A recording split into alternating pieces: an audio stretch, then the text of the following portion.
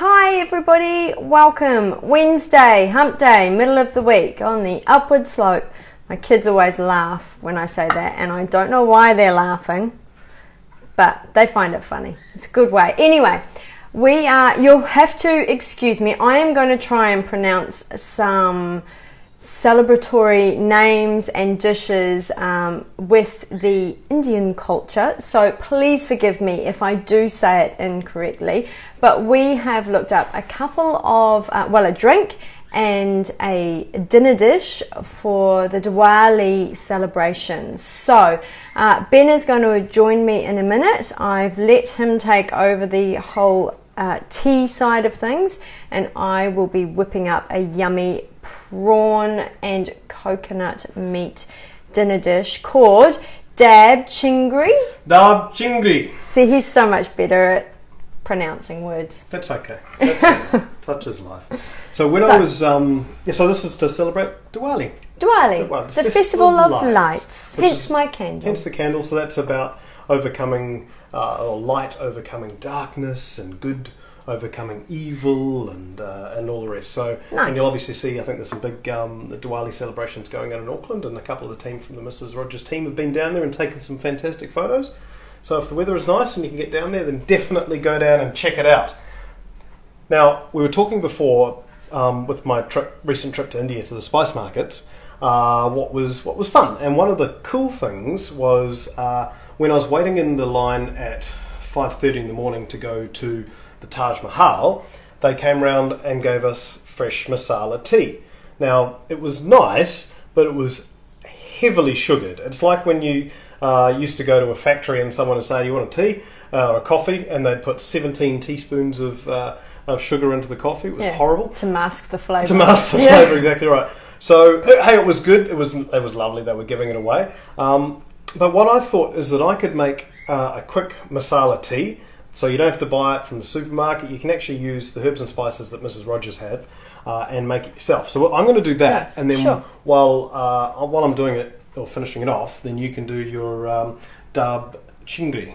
Sure. Does that sound like a plan? And if you do have any questions, we do have the iPad over here that we're going to try and keep an eye on, not melt next to the frying pans. If you have any questions, let us know. Are you going to be celebrating Diwali in any way? And what are you cooking if you are? Cooking, yeah, let us know. Let us know your favourite Indian dish. Because when we were going through everything, there was so many. Well, all the sweets were amazingly. It's really cool. Although I can't do spicy. So you can do spices. You can't do spicy. I can do spices. I can't do spicy. Yeah. So yeah, it'd be interesting to see. There's a lot of sweets, and a lot of sweets. A lot of Diwali is about the sweets and the celebration. Yeah, because it's like Christmas time essentially. It is actually or a celebration, full stop. Yeah, so where we would make fudge and coconut ice, this is not different. It's the biggest gift giving part of the year, and it's one of the biggest Hindu festivals, which is good. And even places like Fiji, it's huge in Fiji, and it's actually a public holiday. Yeah. Although Fiji had their Fiji Day last week, so I think they get another day. I'm not sure. Maybe they roll into one. Because it's tomorrow, technically, isn't it? Tomorrow, Thursday the 19th. Thursday the 19th. So 19th of October. Yeah, October is when it is. Nice. Right, so what I'm going to do is I'm going to make up some masala tea, which will hopefully be nicer than the one I had at the Taj Mahal. Well, you're not going to put sugar in it, are you? Yeah, we can sugar it afterwards. I think they just sugar it for everybody. To taste. Yeah. So we've got 250 mils of water. 350. 350. Yeah, thanks. We've got the chef here. I just like my stuff. I'm not a chef. Not well. But it was 350 mils of water. 350 mils of water and 100 mils of milk. Was it? Yeah. I didn't see how. Yeah. Some milk. Some milk. 100 mils of milk. Now, I was saying to Ben that if you didn't want to use milk and you really like coconut milk, you could actually add coconut milk just to give it a different change of different flavour. Yeah, but most of it's made with milk. So what we want to add there is 10 lightly crushed cardamom pods. So I've just grabbed these of mortar and pestle over there and just quickly bash them, just lightly bash them. So they're going to go in there. So there's 10 of those, or 11 or 12 or something. I'm just keeping an eye on those comments. 10, yep. Also cinnamon sticks. So put in some cinnamon sticks. I like cinnamon, and a lot of the chai type masala teas that I've had have been heavily cinnamon. So I've gone for a certain amount, just flavour to taste basically. Again, some cinnamon sticks. so just crushed up a little bit. A pinch of fennel seeds. So Yum. oh, I love the flavour of fennel. Me too. When I was in India, they had at one of the hotels fennel water. So it was little shot glasses of fennel. Everyone said, don't drink the water. So what do I do when I first go to the hotel? First thing on offer for breakfast is fennel water. Let's do that, Ben. Survived the rest of the trip. I think the whole drink the water thing is overrated, to be honest, but I survived. It was fine. Well, you were in a hotel. Yeah, I was in a hotel, but even as so, well. they say don't drink the water. So a pinch of fennel seeds is going in with my water there. Now we've got a teaspoon of ginger. Ground ginger. Ground ginger. It's going in. Smash. Yum. Oh, so nice. And this is for someone who just likes to eat. This is a weird one. It's very specific. 4 black peppercorns. Just 4. That's all you want. Just 4. Just 4. So and no more, they're not, no less. If you put 5 in, you're going to wreck the Yeah, whole it's recipe. gonna. Yeah, That'll be terrible. kaput. I don't know. 4 black peppercorns. So that's what the recipe calls for. So that's going to go in there. Nice. And then what we're going to do is that I am going to basically bring that to a boil on the stove over there. Well, just off the boil. Take about 15 minutes, but it's already smelling really nice. Oh, yum. Wow. Well, Okay. you can smell the ginger, but I guess that's because it was ground. Oh. But yeah. Mrs Rogers ground ginger is the best Yes, so to you die. see Well, what Mrs Rogers everything, but the ginger is particular. That's a masala chai that I brought back with me from India, so I've had that as well. We've got the tea things along with the little wooden elephant. So I'm going to go over there and I cook will this up, start and then I'll keep an eye on my the things, thing. and you can start your thing. Sure. Go for it. Okay. So, first of all, what I want to do is I've got 2 tablespoons of yellow mustard seeds. Now, the recipe did say black mustard seeds. I grabbed yellow and I just kind of thought it might be prettier. May not be. So I want to pop that in there and a little bit of water. Now I'm using one of those bullet type machines because I want to grind this up as much as I can. So I'm very sorry, bear with me. Turn your sound down now.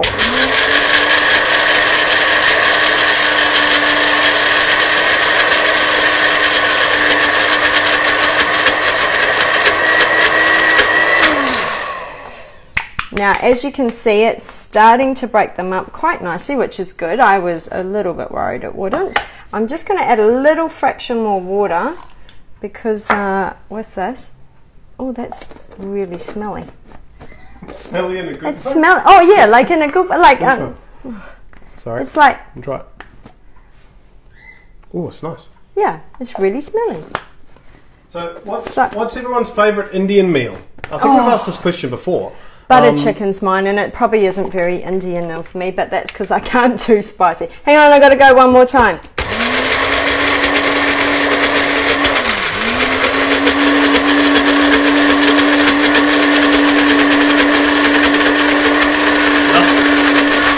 That'll do. Yeah, that'll do.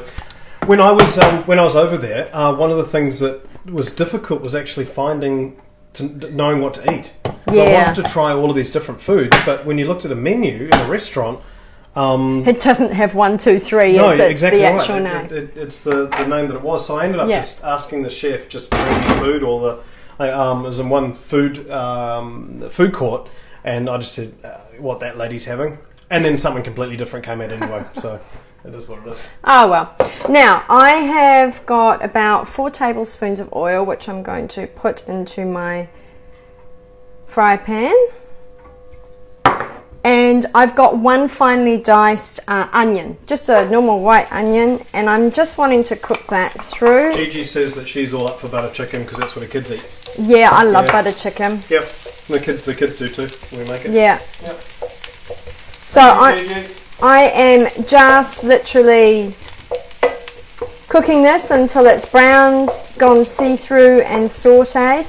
Now, I'll tell you just why that's cooking. This recipe requires 250 mils of coconut milk and 250 mils of coconut meat, it's called. Now, I was stumped, so I literally went and bought a whole coconut, dug the coconut out, and blended the milk using this little guy. It took me a little while, but blended the milk and the coconut bits together, and what forms is a paste. So if you've got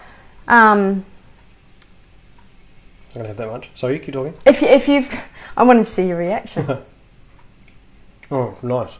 So this is how it gets thick, because there's actually no added flour or corn flour or thickener.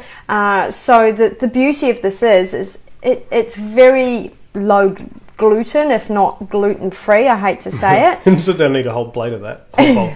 Well, you do love coconut, so. But anyway, so you can use your blender, your magic bullet, but it has to be blended up into, you know, a nice thick paste that will basically thicken the entire dish. So I am just still doing this on a medium heat with my oil. Now, if you were doing one of the fancy sort of diets that requires low carb. Low carb. Coming into summer, people might be slimming down, getting rid of the winter gut.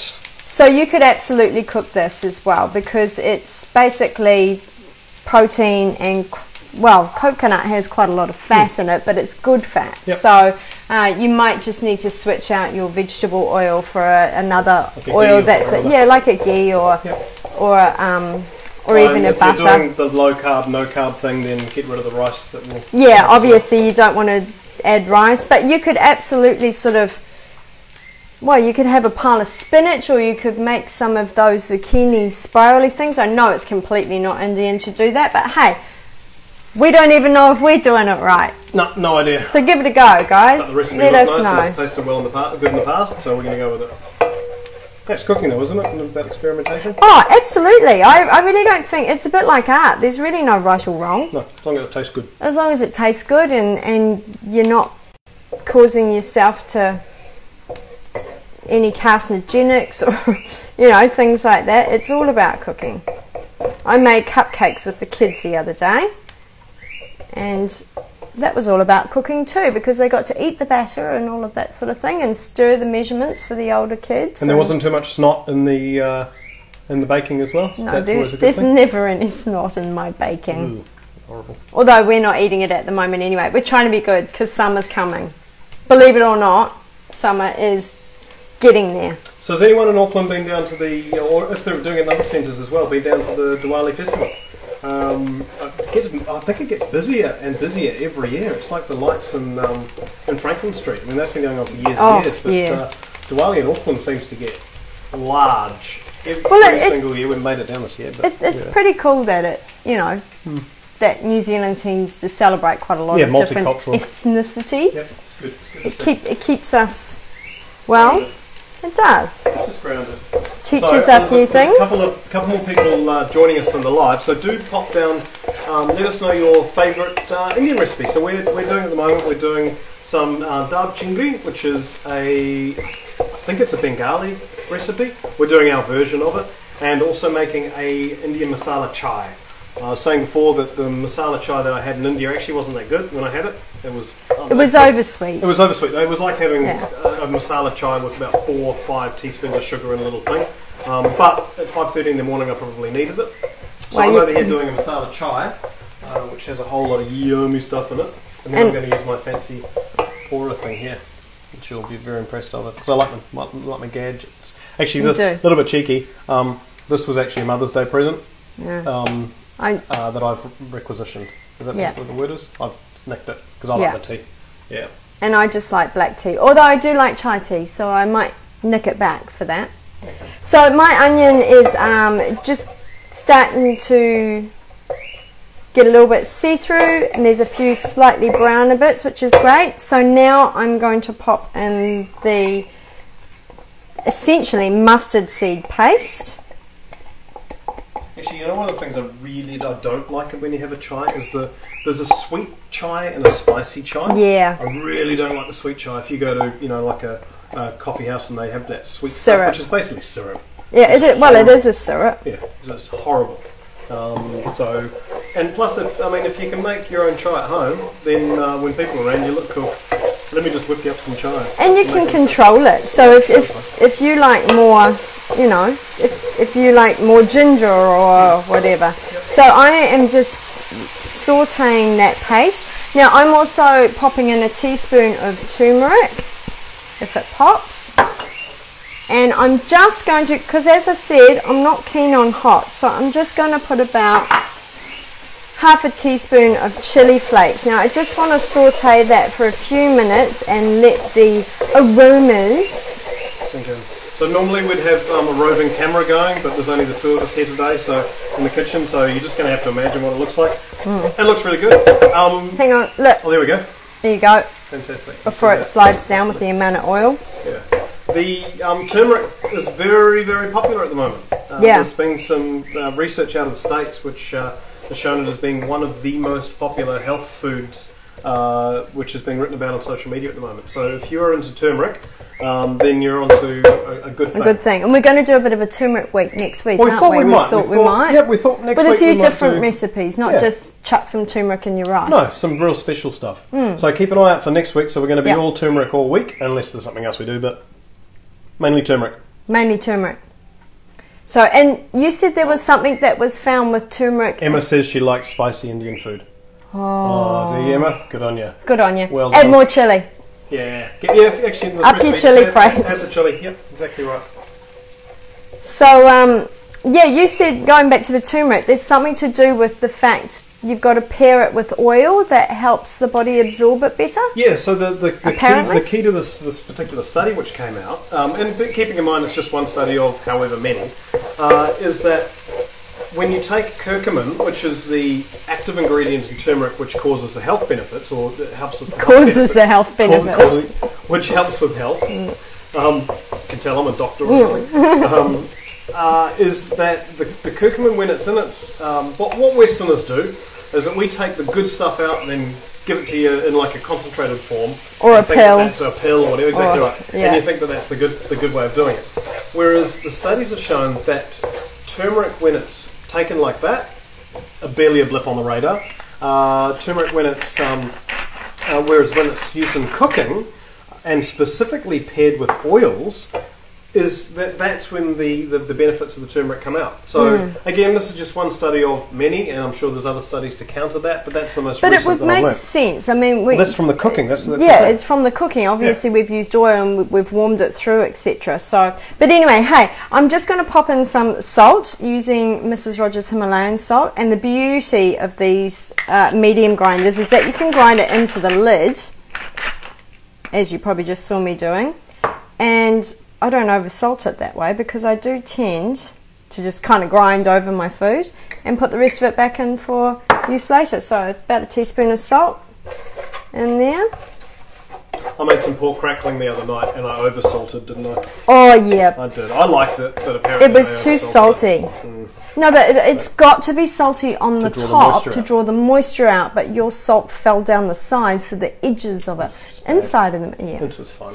Anyway, so I am very excitingly going to chuck this in now.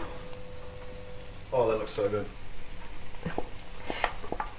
You know, because the coconut had a little bit of the husk, not the husk, but the brown stuff on the inside, it's actually made the sauce look really interesting, as opposed to just white sauce. It looks like it's got some sort of herb to it. And it's really high in fibre, so, you know, keep you regular and everything.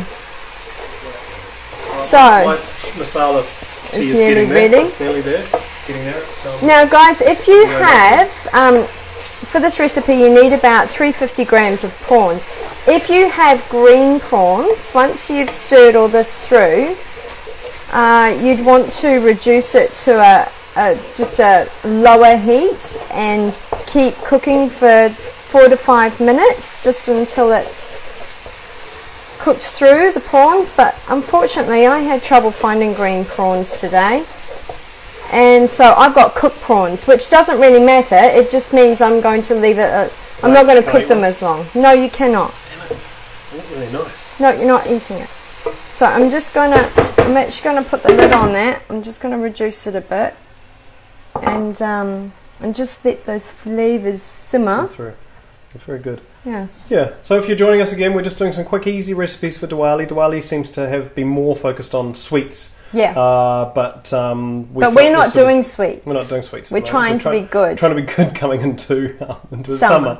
So we thought, what can we eat this week before we change our mind about what we're doing next week? Yeah, see how you go. Yeah. And it is Daab Chingri, or our variation of Daab Chingri, which is from the Bengali region. And our kids would like it because it's like dabbing. Yeah, exactly right. Yeah, Daab Chingri. Is that the Kiwi version? Bit of Daab Chingri. Yeah. Get it going, mate. Yeah. Okay, so I'm just going to sprinkle my prawns in. Looks really nice. See it? You'd think it looks really nice. It's a pretty colour. Oh, this is looking good. That's just coming to the boil. Yes, it is. Okay, so I'm just gonna. So do you make if you're gonna make an Indian meal? Do you make it at home? Do you like getting takeout Indian? Or buy like those pre-packeted things, spice collected things where you feel like you're cooking, but it's just all pre-done for you. Or you could do it like this and actually look like some sort of guru and god in the kitchen when you get out all your spices and everything. Yeah. I think the difference here is that we get the freshness of the spices. Yeah, so exactly. When you make it yourself, I mean, you've got the freshness of the spices. And you can control it. Yeah. Like, I can never eat the stuff from, a supermarket or whatever, unless it's butter chicken, because it's just all too hot for me. I hate the fact I can't do spicy, but downplay it, I can't do spicy, so I like to cook myself. God, that smells good. Does it smell yummy? Yeah, I'm going to make it now. Okay, because I'm nearly ready. I'm just getting steamed up. This is just coming up. Oh, sorry everybody, that was a bit loud. So I am just warming my prawns through because I don't want tough prawns and they were pre-cooked. That doesn't really matter. Oh, that smells like chai sugar. I'll just leave that for another minute. Nothing behind you. I'm probably going to pour this everywhere. Would you like me to do it? Yeah, go on then. I'll probably pour it everywhere too, but... You sounded confident. That's all right. In we go. So what you want to do is get it all into into basically somewhere to steep for a minute or so, and then we're going to add basically a tea bag of black tea. Now this fancy pants thing that I've got here will actually strain it, and you'll see that in a minute. So normally, if you were doing this, you just leave the tea in the tea bag, and then put the tea bag in the in the mixture and let it sit for a minute. But and just like use a sieve or exactly right. sort of. So we're going to chuck the black tea in there. Yeah. I'll just give that a little bit of a mix around. Don't wreck it. Don't wreck it. I'm not going to wreck it. It looks lovely. Yep. So the black tea's got, and that just gives it another sort of, I guess, another element of the flavour. But that looks and smells glorious. I'm going to let that sit for a minute. So while your tea is sitting... Now, I actually went to Kmart and found these really cute dinky dye things. So we've got some rice that we're going to serve with this. And they look really cool. I think they were a couple of bucks, weren't they? Yeah, they were like $2 or something. Yeah. So I've also got... You could have an Indian meal at home and even look authentic with your $2 Kmart bowls. So now I want to put some of this in.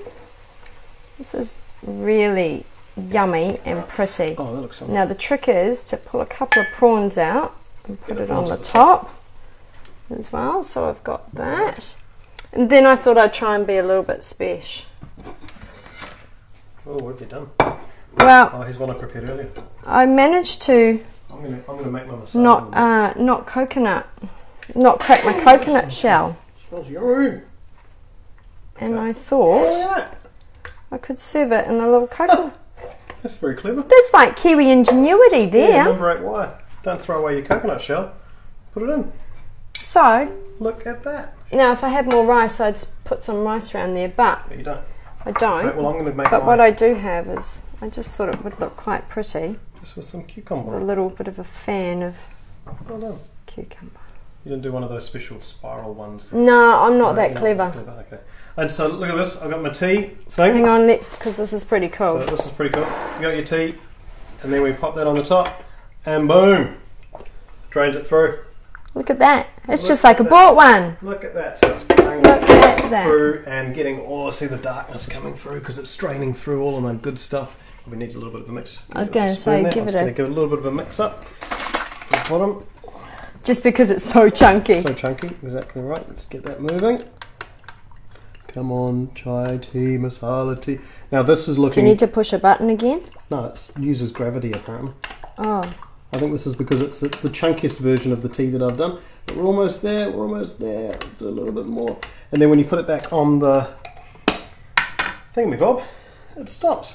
So there you go. There is my masala tea, authentic masala tea. And I reckon it's going to be better than the one I had at the Taj Mahal. It most certainly is. We're going to have to share a cup. Oh, it's really nice. It's really, really nice. Well done, yeah. And you don't have the sweetness. Nice. If you wanted to, you can put honey in it. So I recommend to put honey in it. Honey. But that is authentically beautiful. Well done. Should we just show? We'll see if we can get this on the camera a little bit closer. Well, I just thought I'd eat it. We'll just see if people can see that. I'm going to walk over here, and there we go. It's a little bit dark. It's pretty. But it's pretty. That is our Daab Chingri. Well, you can talk more. It's our Daab Chingri. Chingri. With prawns. I'm actually going to try some. Let me try some. Make sure it's not too hot. So, celebrate Diwali. Oh. Is it really good? It's really good. I want to try some now. Get a prawn on the top. Oh, yum. That's better than I thought. Oh, that's really good. Holy crap. Oh, sorry. Well, it's the internet, you can say crap. True. Wow. That's really nice. Yeah. If you don't like coconut, you're not going to like it, but it is really nice. It's really, really good. And what a good thing to have. The chili's coming through. What a good thing to have, you know, if you do have gluten-free friends or whatever, because they'd eat that. They'd smash that back. Yeah. That's really nice. And it's thickened essentially just with coconut meat. So anyway, guys. Enjoy Diwali, celebrate it tomorrow. Go down to the Festival of Lights. We're going to celebrate it today by eating this. We're going to have this for lunch. For dinner. Early dinner, late lunch. Have a I'm going to sneak around the back. You can say goodbye. Sure. And we'll be back with another live later on. Thanks everyone. So we're going to put the recipe up as soon as we've finished eating this. And yeah, so see ya. Bye.